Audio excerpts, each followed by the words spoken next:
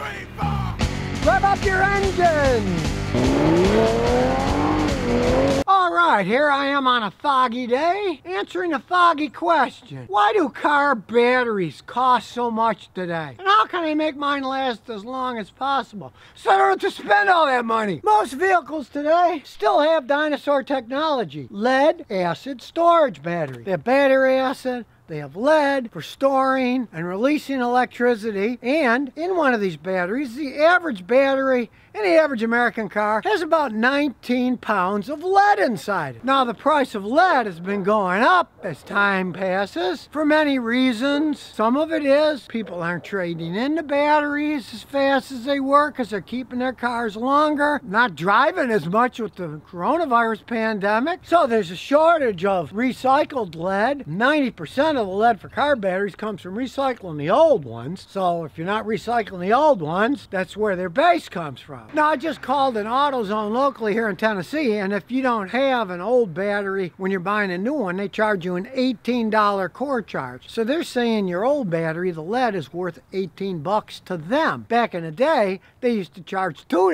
Now it's 18 because the lead's worth more. But of course, at a vast commercial scale, it's another story entirely. You want to buy a metric ton, it's like $2,000. Metric ton's like 2,200 pounds. At that level, they're paying less than $1 a pound for the stuff. So if you're buying a battery that has 19 pounds of lead, it would have, a little bit less than $19 worth of lead in it. So why, oh why, when you go to a modern store, you'll see these batteries. The cheap ones will be $100, and the good ones might be $180. So they certainly have a vast markup on that. Now, you take this year 2020, the price of lead fluctuated a lot. Sometimes it was close to $2 a pound instead of $1 a pound. But even at $2 a pound, if it's got 19 pounds, that's 38 pounds of lead. Does it still mean the battery should be $189? Well, I personally don't think so. But you have to understand two things about buying batteries. One, it's generally a spot decision. You get in, your car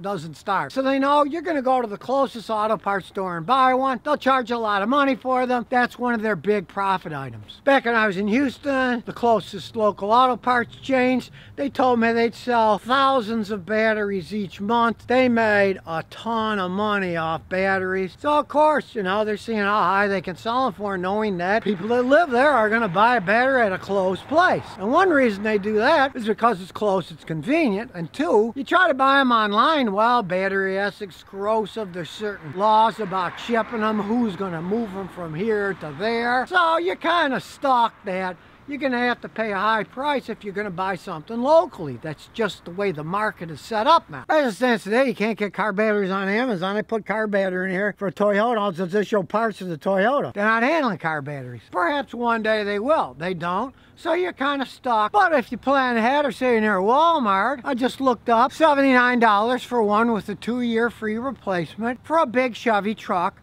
That's the best price you're probably going to find. Now, I called the local chain here for the same vehicle that I looked up at Walmart. They wanted $100 more. They wanted $170 for the same style of battery. If you are going to buy a battery, my advice is price around, see what's out there. Walmart price was much better. They were both in stock. So plan ahead. Don't wait till the last second. If you live out in some faraway area, realize that most areas Walmart delivers car batteries. They will deliver it. So if you live out in the country somewhere, you think your battery's starting to go out, you test it, you're going to have it delivered. You don't even have to drive to one. So always keep that in mind so you can save money. Don't blow your wad. Hey, I mean, if you can save $100 on a battery, why not? Don't back yourself in a corner where you got to buy it now. Of course, any place where you got to buy it now, you're going to pay more. It's just the way the capitalist system works. So then you might rightly say, how can I tell if my battery's any good? I need to replace it now or later. Well, it's a very simple test. Now I got a very expensive Midtronic tester here. It does micro voltage. A lot of stuff does that today. It doesn't have to put a big load that the old tester could actually finish a dead battery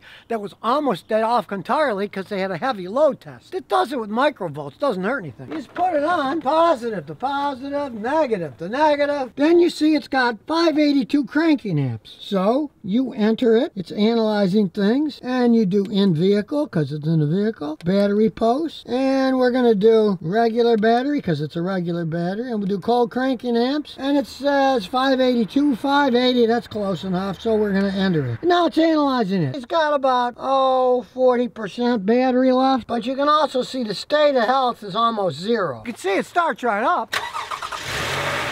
So you might think, oh, there's nothing wrong, it starts right up. That's a fallacy in modern cars. When I was a young mechanic, when a battery started to age, you turn the key and it would go like, and then start up, and you'd know either the starter was going out or more commonly the battery was getting weak. But alas, life is no longer that simple. Many times in modern cars, I get customers, they say, my car just didn't start. It started fine, now it didn't start at all. The way the modern cars are made, they got better electronics so they can start with a lower amount of electricity. But when they reach a certain parameter, then they don't start at all and you're stuck. You often won't get that warning of just one day the thing won't start. In this case, you can see the charge was maybe halfway, but the state of health was almost zero. That means it's time to change this battery as soon as possible. Now this van is 5 years and 1 month old, got the original Toyota battery. No surprise it needs a new one, even though it still starts, because as I said, the modern cars, they can start on a lot less electricity, but then when they don't start and you have no warning, you're stuck. And then guess what? Then you're gonna go to the nearest auto parts store and buy one of their $170 batteries instead of trying to find a deal like the $79 one that Walmart sells. So really, planning ahead pays off here. You can have your battery checked every once in a while, and if you're a do-it-yourselfer, you can get scan tools that do all kinds of scanning like the Innova, and also check batteries and alternators. Everything's being miniaturized. You don't need my $800 battery only tester. It's a very good tester, there's no arguing that. These things actually work just as well now, only they're even easier to use. They just plug in the data port. There's the connector, we just plug it in. Got a battery tester, it even knows what vehicle it is. We do battery test, tells you to turn on the headlights. Let's check what it says, it's tested. Just turn off the headlights, and it says, please fully charge the battery before performing battery test. It knows that there's a problem that the battery is low. As you saw the state of health in the other one, which is more complex, it showed it was almost zero, even though it had a certain amount of charge in it. Now I recharge this thing, and then this just says that replace battery because it's low. And anytime you say something like recharge battery, this baby's used every day, so the battery should be fully charged. And since it's not fully charged, there's either a problem with the alternator or the battery. This thing also tests the alternator, which I tested, and it's putting out plenty of voltage. It's putting out 14.4 voltage, so there's nothing wrong with that. So it too shows you that you need a new battery. This is a relatively fancy scan tool. You want to spend $250, $300 and get a great scan tool that does live data, even does your remote starting on this Toyota. The Innova is quite impressive. You can go out and buy a standalone battery checker. Some of them online are as little as $29. But here's my advice, don't ever buy any of those, they're useless. I've had tons of Chinese companies send me those things, and they work like garbage. They gave you bad data. Check something and see what it said, then I'd hook up my fancy Medtronics one, which I know is correct, and it would give completely different data than the cheap Chinese ones would. It always had the same data as this Innova, which like I say, does fantastic scanning and all kinds of other stuff. If you want to buy your own battery and alternator tester, get a quality one. Don't buy some cheap thing. This does so many other things, and it's got a quality battery analyzer. Let's say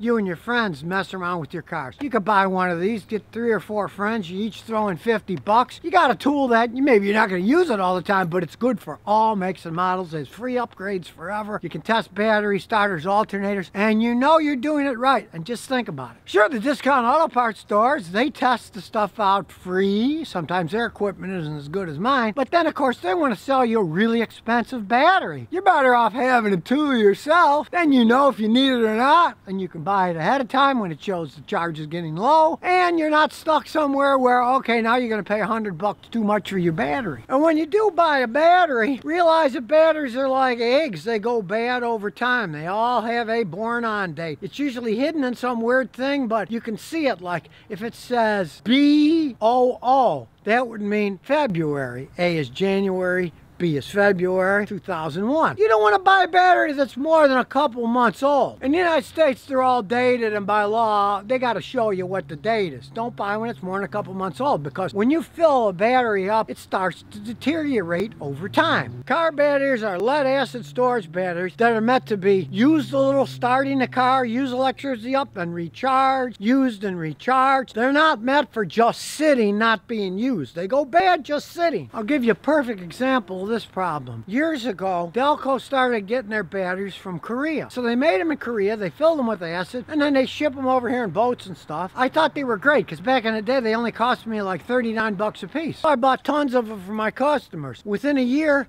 many of them had come back, almost all of them 1 year, and I realized these aren't very good batteries. Well, they were filling with acid in Korea, then shipping them over here. By the time they got here and were sold, they were too old, and they'd already lost a lot of their lifespan. Now, batteries didn't used to be made that way. When I was a young mechanic in the 60s, we would get batteries at the corner Texaco station my father ran. They were vacuum sealed. There was nothing in them. We'd break the seals when somebody bought them, put the acid in, charge them up on a machine, then install them. A battery that's vacuum sealed has a lifespan almost indefinite. But today, they make the batteries, they fill them with acid. The stores have them already filled with acid. For various reasons, it's more efficient for them. They don't have to deal with pouring the battery acid in and charging them up. And the customer doesn't have to wait, because in our case, we ran a garage. They brought it in, they said, leave it, we'll get it ready. We'd have to break the seals, fill it up, and then charge it up for about an hour on the machine, and then install them. So today, they're all sold conveniently. Everything's already in them, except for motorcycle batteries. I just got a great motorcycle battery from my Triumph motorcycle.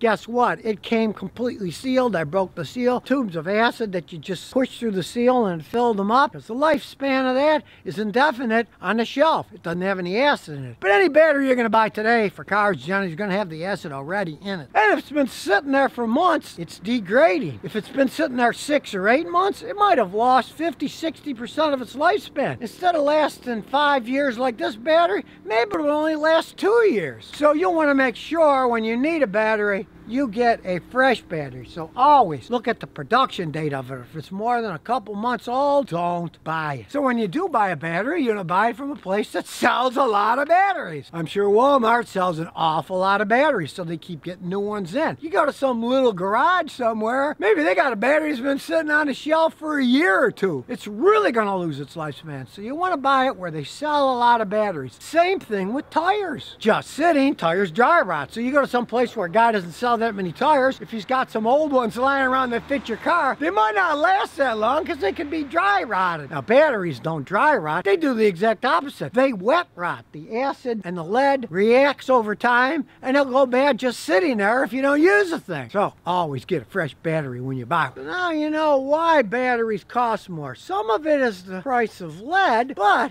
on the other hand, if you can get a battery for 79 bucks at Walmart that costs $170 at a discount auto parts store, get you thinking that some people are marking their stuff up a little bit too high. So if you never want to miss another one of my new car repair videos, remember to ring that bell.